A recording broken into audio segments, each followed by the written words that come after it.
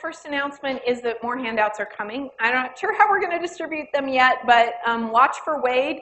He'll come in about 20 minutes probably. Just, wave at him if you need a handout. Let's see. So I populated the course policies on the website to the best of my knowledge at this point. Exams are a little bit experimental this semester for the third semester in a row, but we feel like we're converging. There's exponential improvement every semester, so we feel like we're converging to a model that really will let us know how you're doing with the material. So this is a bit of a lie. The general assistance about getting set up and things like that, where I say, post to the Piazza. That is a really good thing to do, because if you've got a question, I guarantee you at this point that there are a significant number of other people in this room who have the same question. So Piazza is a great place to start, except that sometimes it's not immediate enough and you actually want to talk to a human being so you can see eyes. Because of that, because we understand the value of that, we're staffing a ton of open lab hours. Write that down. And the availability for this week and I believe next week is pinned to the top of the Piazza. So go to Piazza and look and see what our open lab hours are. And those are staffed by course staff. So that, arguably that's even better than me and Wade, because they are people, the course staff people are people who have sat in your seat not very long ago, okay? Quite literally, probably, sat in your seat. Like, I remember who sat there last. Nate sat in that seat last term. Okay, so open lab hours, very, very helpful. You don't have to have a debugging type question to go get help from course staff. The getting help for this is managed by the Chara queue, Q-U-E-U-E. And if they aren't already there, directions for signing up for the Chara queue will be on the course website and also on the Piazza. So I can't remember whether we've ever been very explicit about how to get on the queue.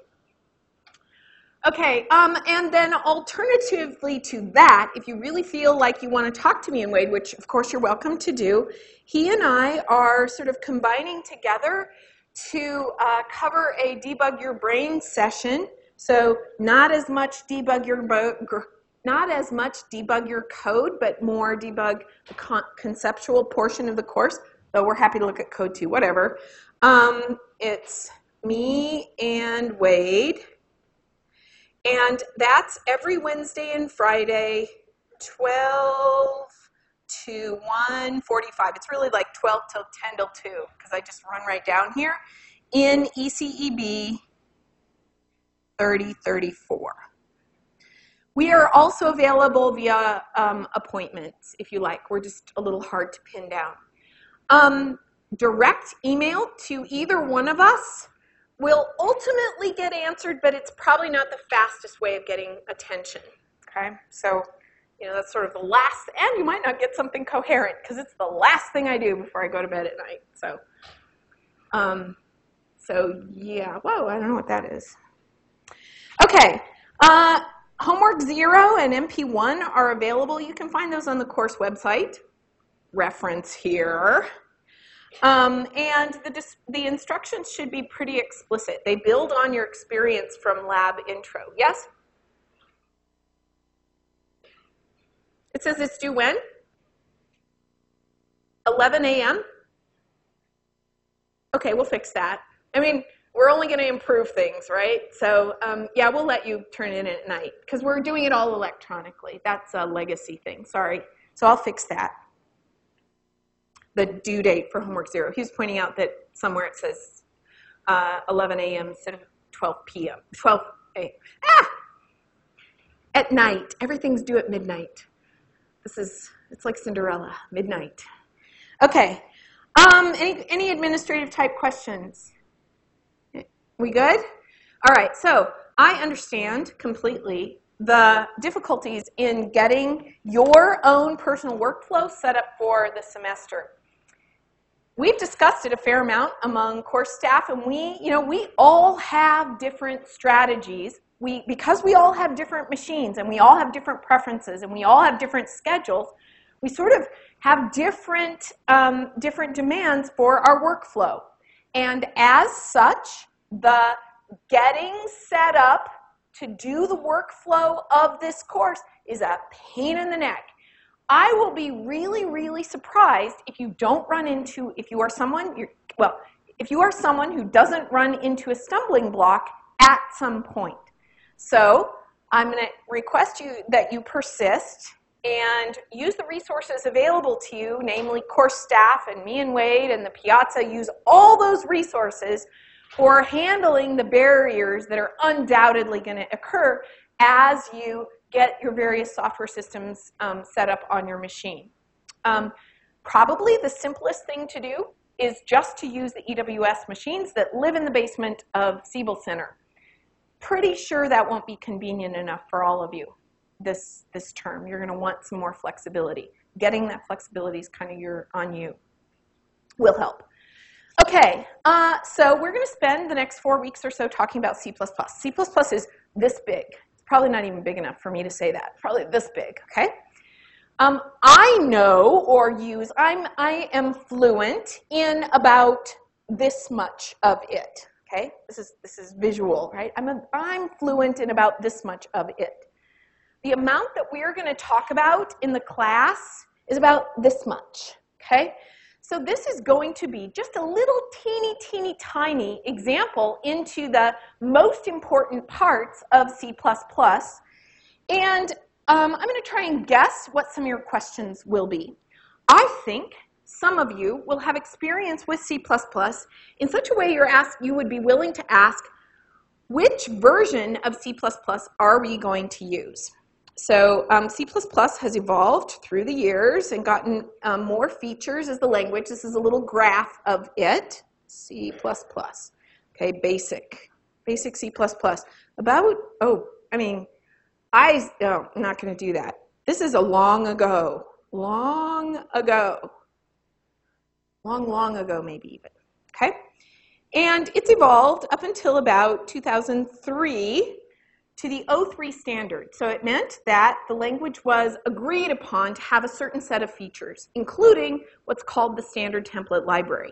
Now, of course, languages don't just stop in place and time. We wouldn't use them if they did. But, well, there is Fortran. Well, okay. That's a joke. It's not a good joke. Okay. So C++ correspondingly has evolved over time to the 11 standard and the 14 standard. And that means there's an agreed upon set of features for the language. This class is going to use the O3 standard. Now, before you roll your eyes, let me tell you why. Both of our curricula, the CS department and the computer engineering department, think that the skills you need in the future do not benefit from more abstract code. Rather, they benefit from more specific code and greater control specifically over memory and how you manage memory. That is, our curriculum goes closer to the machine. Our curricula, both of them.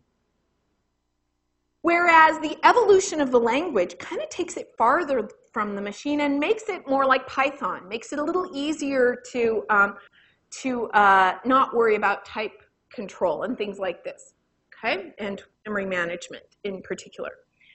So we've decided very deliberately to stick with the O3 standard. Now, I wouldn't feel quite so confident asserting that this was the right thing to do, except that I asked Bjorn Stroustrup if I should.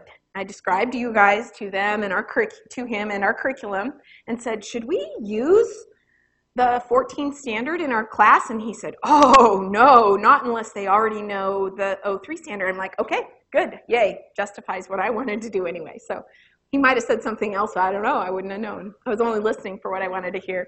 So we are going to use the O3 standard. Now, you may wonder if you can use the more modern standards if you like, and the answer is of course. Of course you can. If you already know enough about pointers to make yourself comfortable with smart pointers, go for it. Perfectly fine.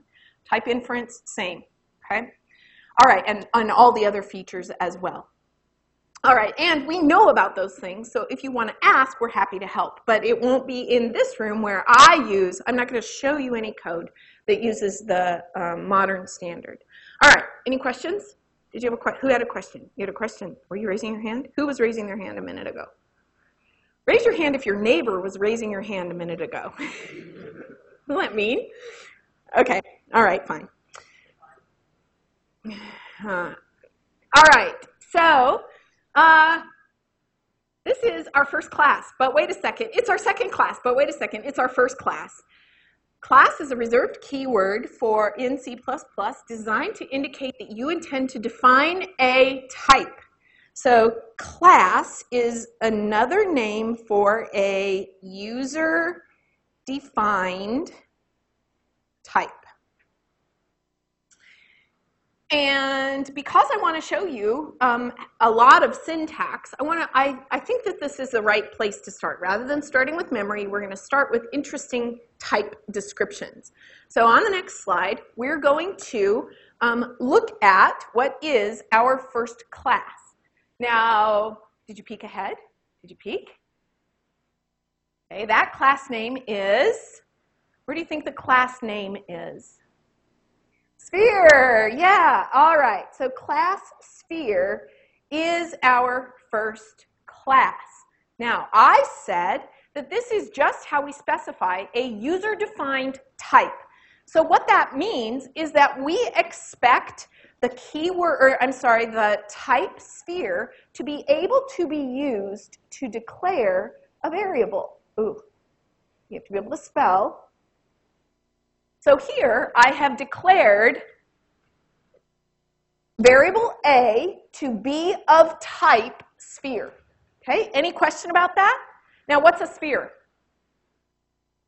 The answer is, I don't know. I mean, we know what a sphere is because we took 3rd grade, but we don't know what a sphere is in terms of our code. We don't have any definition for a sphere. All right, so there's this relationship. Class definition here. Here's the class definition. And here's some code that we intend to use that class. Now, we're going to go back and forth here about defining things and using things. We have special names for each of these. The one in purple here is the class definition. Okay, it specifies how we're going to use a sphere.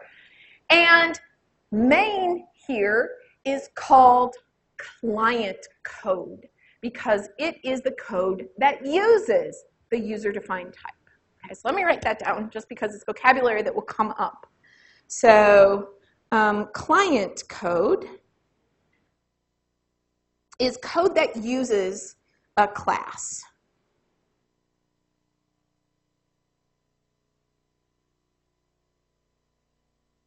Okay, normally we'll just say clients. So main here's a client. Okay. All right. Well, what comes next? This is a boring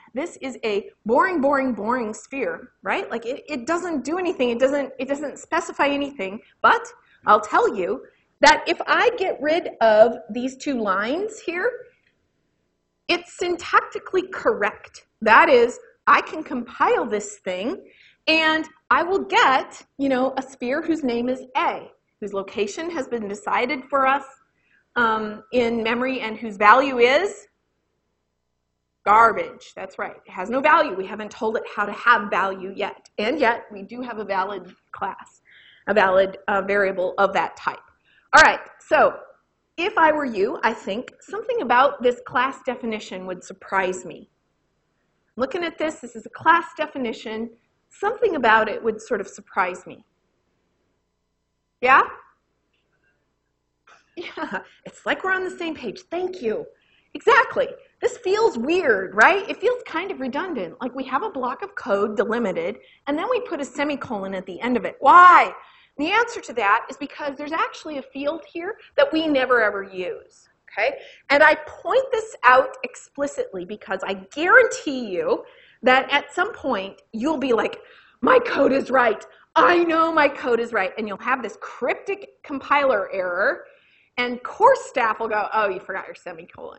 Okay? So this thing right here is an extremely common thing to forget. Now, there is actually a bug in the code that I have given you here so far. What is it? Do you see it? Yeah? Oh, yeah, I should have a return statement. But the one I was talking about is this one. You actually don't need the semicolon after main. So what he pointed out is, I'm not going to write it here because I don't have room, that I haven't returned a value for the main function, and I should. But guess what? The cool thing is, system doesn't actually care if I do. So it won't tell me that I forgot it. That, I guess, is another thing to catch. Yeah, you got to figure that out yourself. The compiler doesn't help you there. Okay, so we've already talked a lot, and there still isn't very much on that page. So let's spend just a few minutes talking about what we would put in a class definition if we were going to fill it out. Okay, so my comment there tells me that a class contains functions and data associated with a sphere. We call those things, the functions and data associated with a class, we call them members. The data come in the form of variables. Sometimes they're referred to as fields. And the functions come in the form of, well, functions. Sometimes they're referred to as methods. Okay? So what we're going to expect to see here is a whole bunch of declarations of variables and functions. All right, there's one more little piece that you're typically going to see in a class definition, and I'm going to explain their purpose later, but I'm going to write them now, just because I'll be like nervous if I don't. Part of the purpose of a class definition is to provide access. Bart, can you do me a favor and just kind of walk back there slowly, handing those out to people who need them? Like pick up the pile and, okay, never mind. Too late. There's an optimal algorithm for doing this. The optimal algorithm is to make sure you have enough ahead of time. I'm sorry for interrupting your... All right. I'm going to write down these keywords anyway, because those people can see them while they wait in line. 2 keywords. These are C++. They're part of the language. One is public, the other is private.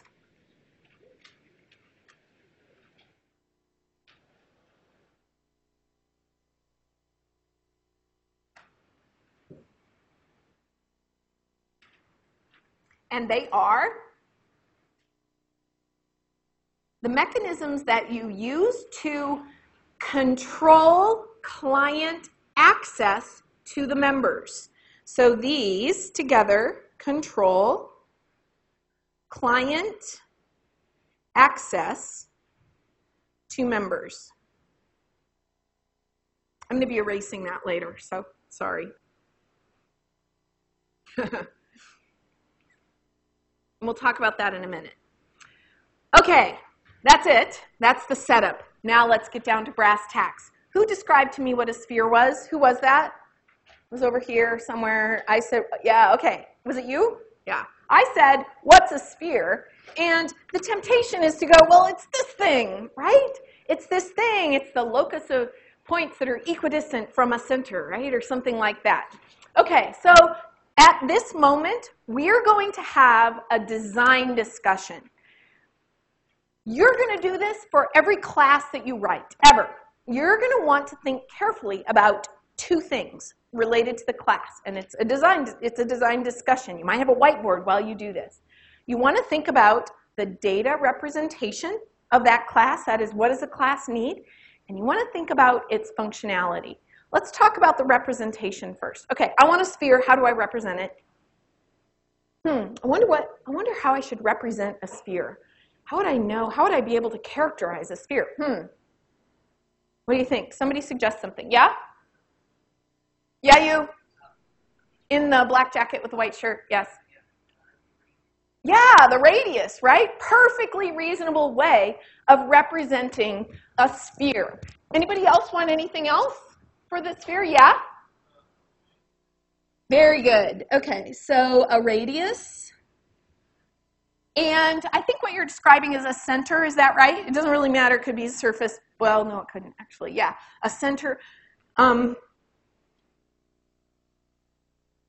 You could use other things to represent your sphere as well. It might be the texture on the surface, or the color of the sphere, or any of many different things that might be used to characterize a sphere. But we're not going to do any of those here. In fact, we're not even going to do a sphere with a center. We're going to do a very stupid sphere, okay? So what we're asserting is that a sphere that is this big is the same as a sphere that is this big over here, right? Like they are the same thing, the same kind of thing. They have the same attributes. They're not the same ones, but they have the same attributes, okay? We don't really care where the sphere is, and we don't have a way of telling inside the sphere class itself.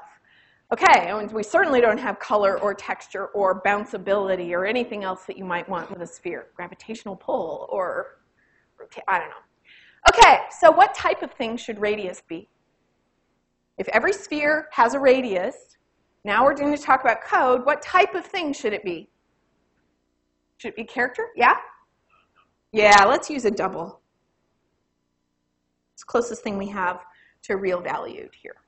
Good enough for us. Okay? All right. What if I said, instead of radius, what if I said, I want to represent my sphere using a volume? Would that be okay with you? What do you think? Do this or do this? This is my own little histogram. It would be okay to use volume as a representative of the sphere. It would not be okay to use volume as a representative of the sphere. Go.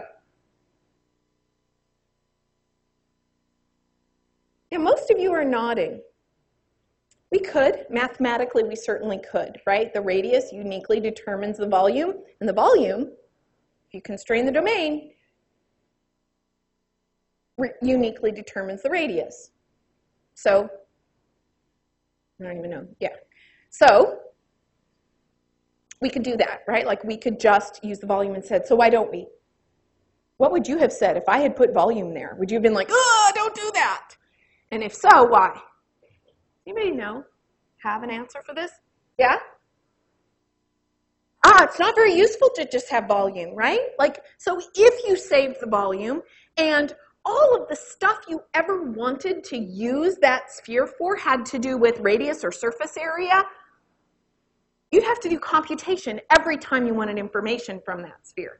So in that sense, you know, volume might not be as useful, but it does give a clue that you want to think about your representation in terms of the computation you incur when you do when you actually use the member. Okay? Why else? Anybody know? Happen to know? Okay.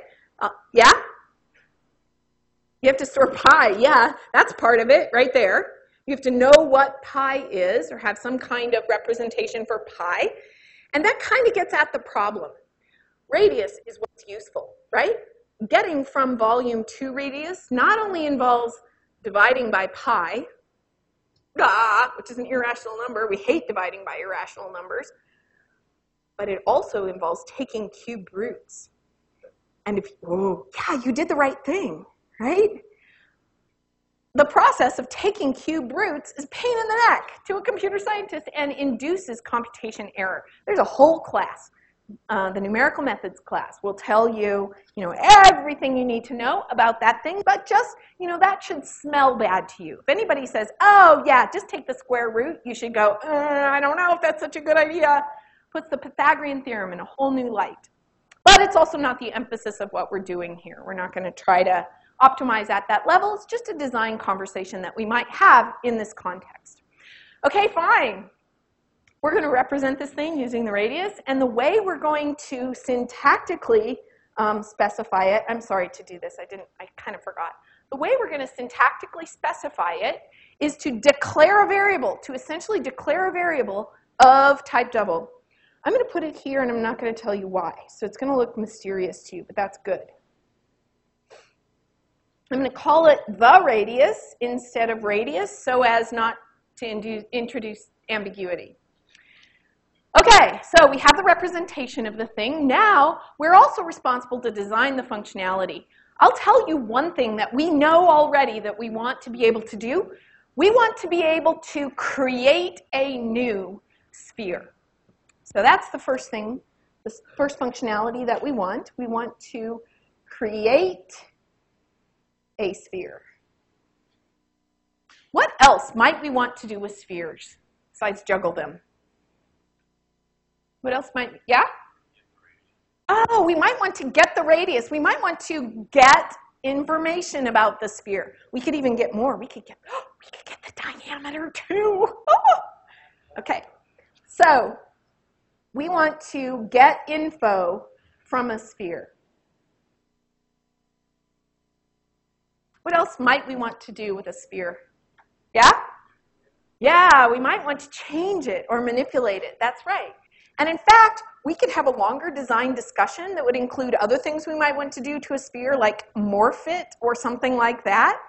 But we're not going to, okay? This is sort of an example of the basic functionality that we want from a sphere. And that was, you said, change it. All right. So just as we declared a variable that represents our representation, ooh, I don't think you're allowed to say that in English, that is our representation for the sphere, we are going to declare functions that are the functionality of the sphere. All right, so let's declare those functions. I'm going to start from the bottom of the list. Okay, I'm going to start from the bottom of the list because the first one will surprise you. Number one will surprise you. So the first thing I want to do is change a sphere. That means I want to take in a new radius, say, and change this variable. So that declaration, remember we're just talking about declarations here, doesn't return anything. It's a reasonable name for such a function would be setRadius. And I want a parameter, which is that new value. So this is going to be a double of named, we'll call it new R. And remember, I'm just doing declarations. Okay, any question about that? So this is just the function signature here for this function that I'm going to use, and I'll show you how to use it in just a minute. Okay, I want to get info from a sphere. So this one looks like, what should it return? Double, probably. I mean, depends what we want to get, but I want to get the diameter. Sorry, should have asked you that first. I want to get the diameter. Do I need any parameters? So I'm already talking about a particular sphere, and I'll clarify this in a minute. I'm already talking about a particular sphere because I'm in the sphere class. So I don't have to think about passing a sphere as a parameter. I'll show you the syntax for that in just a sec. So there are no parameters that I need here. And then finally, we need the ability to create a sphere. Let me write that function signature for you. There it is. Do you like it? What's weird about it? A bunch of things are weird about that function. What's weird? Yeah? You have to yell really loud. It has no return type. That's right. That's not an error on my part. I make lots of mistakes, but that's not one of them. Okay? What about its name? Is that weird? It's exactly the same as the name of the class.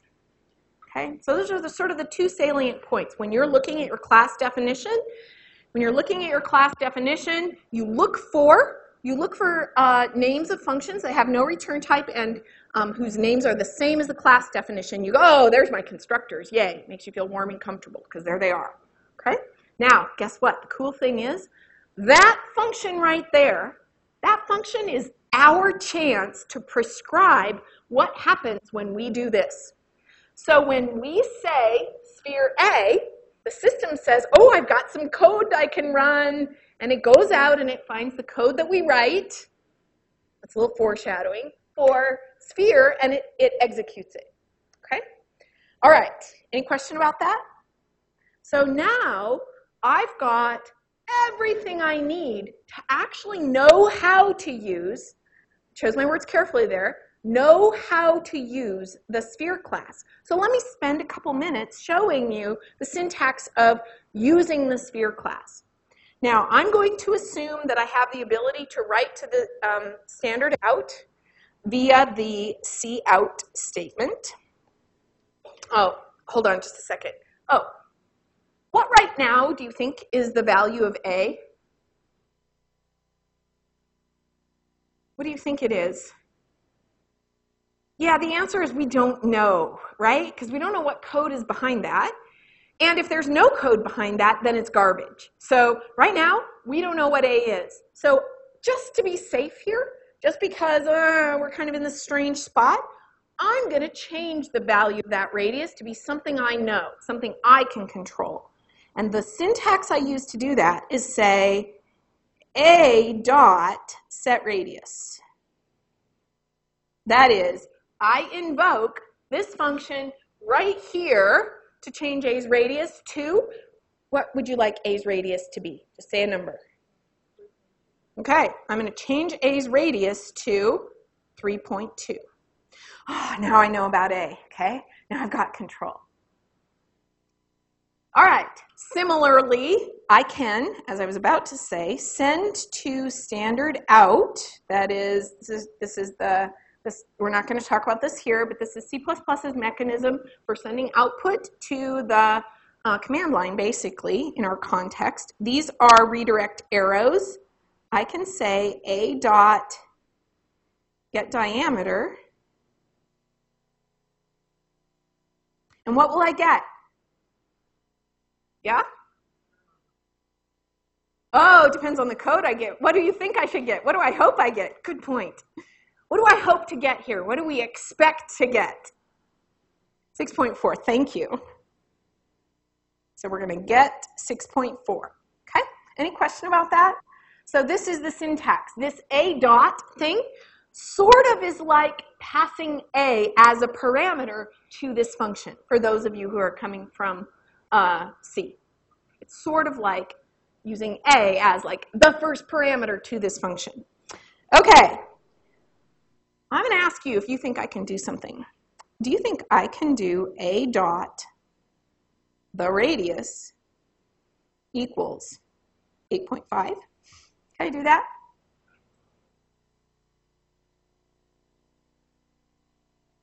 Yeah, but it feels like I should be able to, right?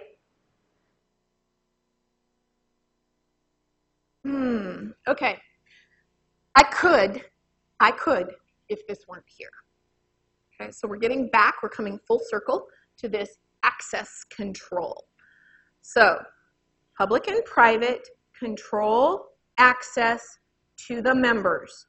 Public says, if you're a client of the class, go ahead, be my guest. Private says, no, you can't do it. And in fact, the nice thing is that the compiler will tell you you're doing something wrong. Okay, that's what private gets you. So everything here, client cannot use. Okay, whoa. So how do I get the radius then? Wait a minute. I want to do this though. How do I do it? Yeah, I have to go through set radius. Okay. I love C++ because I'm a control freak, right? I can control how the client accesses my data. It's my data. I want to protect it. And this is a mechanism for doing it. All right, any question about it? All right, so that's the purpose of these things. Client cannot use, but public you can. Yes? Yes, yes. So this would be fine. This would be fine if this line were up here, even. Public says go for it. Raise your hand if you know what a struct is. A struct is exactly like a class where everything is public, okay? Same. In fact, the C++ compiler handles them the same. All right, we'll talk more about that later. Okay, any questions about anything you see here? Yeah? Oh, I was so proud of my work. And yet, my work does nothing, right? There's no code for those functions. Those functions are only declared. But I want to use the opportunity to make a point. We went through the design process. We developed what we're going to refer to as the interface. We know how to use all those functions. And now I can hand off this class definition to a developer and say, go make these work, right? And the only thing I'm going to have to test after that is whether or not they give me the right values. I'm not going to have to test, whether the interface is okay because I have used this class definition to prescribe what the interface has to look like. So all of this code I can do without knowing that the diameter is twice the radius, okay? You already know this. You use APIs all the time, right? Or you will. This is kind of the meat and cheese behind an API. It's separating out how things work from what they do. Okay, there's one more thing. So that's actually what we're going to do on the next page. So you're all right. There is no code here yet, but I wanted to make it a deliberately separate step. Okay, there's one more thing. If I were programming here, someday I'll get good and I can program with one hand like this.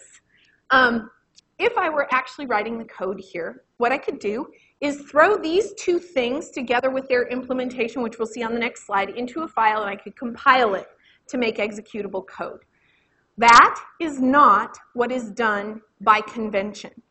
By convention, we separate all the components of your implementation into separate files, and the make file, the thing that you're going to learn about in MP1 and in your lab this week, it's the make file's responsibility to orchestrate the compilation in the manner that you require.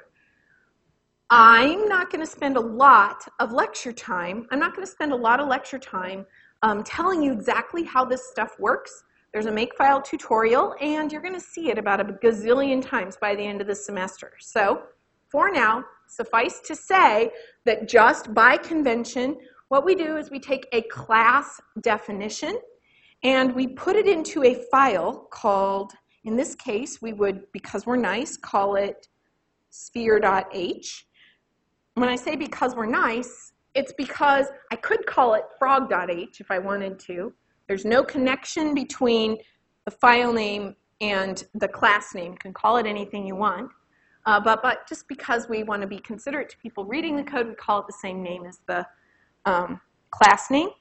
And for main, to indicate that we're doing something that has client code in it, we'll give it a meaningful name here.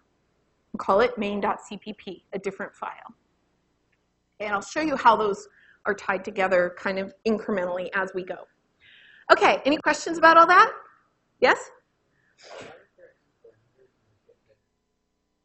So the question is, why aren't there any parameters in the getDiameter function? Well, let's look at how we use it. I'm going to answer that question by looking at how we use it, okay? What's A? A is a sphere has a diameter, right? Do we have to say anything, do we need to give any more information in order to get A's diameter? No. So we call getDiameter with no parameters because it's like A is an implicit parameter.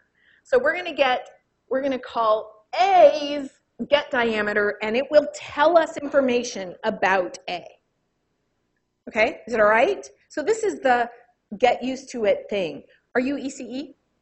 Yeah, okay. So this is the adjustment. This is what you have to learn. This is like the challenge for you, is to get used to this, having this implicit thing that you're always working on, okay? All right, any questions about this? Okay, let's go on to our second meaningful slide of the day. What time is it? Oh my gosh. All right. So here we're actually going to look at the implementations of the class definition. Okay? Take a look at the class definition for a second and the skeleton for the functions that we're going to write. And tell me anything that surprises you. I think there should be a few things that surprise you about this code as it's written here. What surprises you? Yeah? Oh, yeah, that's new. That wasn't on the previous slide. Yep, good. We're going to talk about that in a sec. Okay, good. Don't worry about it quite yet. We'll talk about it in a second. Anything else? Yeah? Oh, yeah, whoa, we didn't talk about that. Whoa, okay, fine. It's getting scary. Anything else? Yeah? Yeah, what the heck is this about? Very good. Okay. All right, so these are the three things that I feel like are just kind of, whoa, wait, that's a little different. This we're going to talk about on the next slide. Suffice to say, it allows you to declare a sphere in a new way. Okay, and I'll show you the syntax for that on the next slide. Const in this location has a very specific purpose. Suppose I invoked getDiameter on my sphere, and every time I did so, it changed my sphere to have radius 1,000. Is that how you would expect getDiameter to work? Hey, tell me your diameter. Right?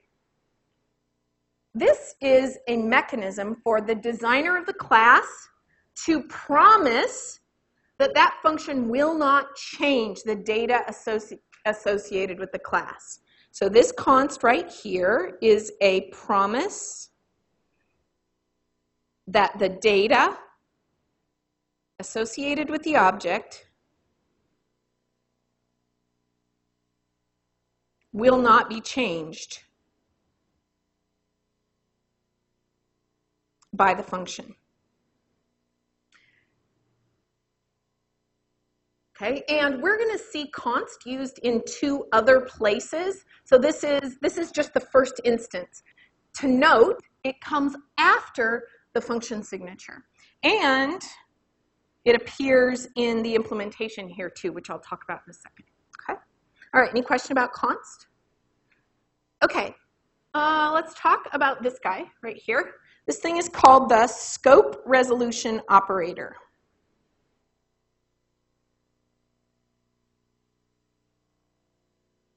Now, what the heck does that mean? So, this is the class definition. This is the class definition. It ends right here. That is, the code that we're about to write lives outside the class definition. But this is a function name.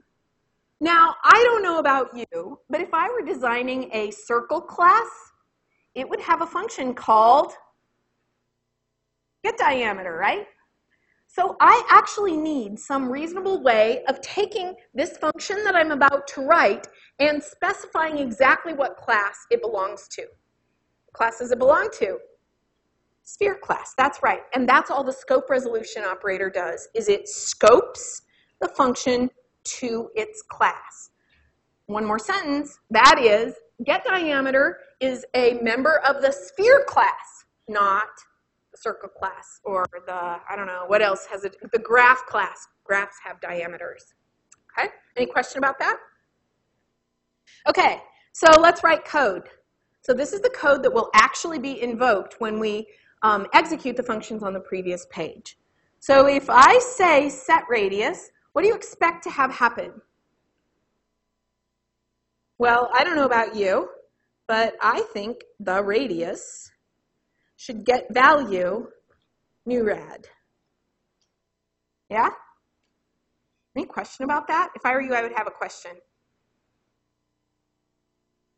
Especially if I spoke Java as my first language. I would have a question. Yeah? Oh, very good. That's even a better question than the one I had in mind. Okay? So he said, wait a minute. I said, the radius is private. It's special. You can't touch that, right? Well, guess what? Because this is scoped to the sphere class, because it is scoped to the sphere class member function, the private members are available. So this is fine because we're inside the sphere class. We're not in client code. It's only private to clients. Okay? Does that totally answer the question? Okay. Any other questions about that? All right, I think there's another issue if you speak Java especially. So I want to change a member variable of the class. How would you do it? How would you write this function if you were speaking Java instead? What I'm thinking of has a T involved in it. Yes? Yeah, so if you speak Java, then what you think of when you say a set radius, though you use an arrow instead, is that a is something that has a name inside the function, and that name is always this. In C++, this is a thing, but it's slightly different, and the cool thing is you don't need to use it at all. Okay, so the radius here is unambiguous. It means the current object's radius. Okay, you don't have to say this. Any question about it? All right, I'm going to write get diameter really quickly for you. It's just return to times the radius, and we need to move on. Okay? Okay. Yes. All right, we're not done with our class yet because we don't have constructors. I don't want a sphere whose radius is garbage upon declaration. That is, when I say sphere A, I want to take advantage of the existence of this function to control what my radius is. What do you think we should set the radius to for a sphere when you declare this like this? What do you think a default sphere should be? It should have radius? I completely disagree. Are you serious? It's a design moment, right? We have a whiteboard in front of us, and we're going to have an argument about it. So this is something that should be documented. I mean, at the meta level, this is something you should document when you do something surprising. We're going to make this be a unit sphere, and like I said, there's really no right or wrong here. I'm just going to say it's a decision that we have to make, and we just made it. I made it. I'm going to set the radius equal to 1.0, just so that I can scale it. All right. Any question about it? And that's what the code looks like. So now in my client code, when I declare something of type sphere, when I say sphere A, the system goes, oh, I've got some code to run, let me go do that. And when I say cout get diameter, a dot get diameter, what do I get? 2, very good. This gives me now 2. Okay? Unit sphere. Tricky. Okay. There is alternative syntax for this using a construct called the initialization line.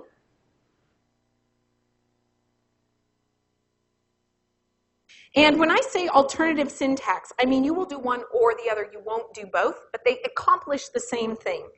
The syntax for this alternative implementation is to put the member variable after a colon after the function signature and specify its value as if its value were a parameter.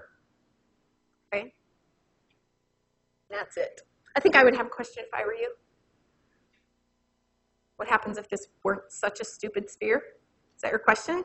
Yeah, go ahead. We don't need it. It's an or. You're going to do one or the other. In fact, the compiler won't let you do both. Okay? I'm just showing you this because we're going to use it for something different later. So this initialization line is our ability to, shove values into the variables directly on that line. You'll see either way. It doesn't really matter, but we're going to need that later. Okay, finally, we are going to write the other constructor. So remember that back here, we had this new constructor that I didn't talk about. It's declared there in such a way that this makes sense as the implementation function signature. Now, in this case, all we're going to do is use the parameter to instantiate the radius, and it's designed to implement this declaration. Okay, so all we have to do is set the radius equal to r. Okay, any question about that? No surprises. There's a lot of space here because we could use the opportunity to do error checking if we want to. We'll talk more about that. All right, you'll notice there are 3 points to know about constructors. That's where we'll start next time. Dun, dun, dun.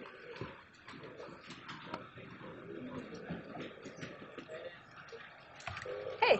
So it's some questions that I just realized I needed answers to. Okay.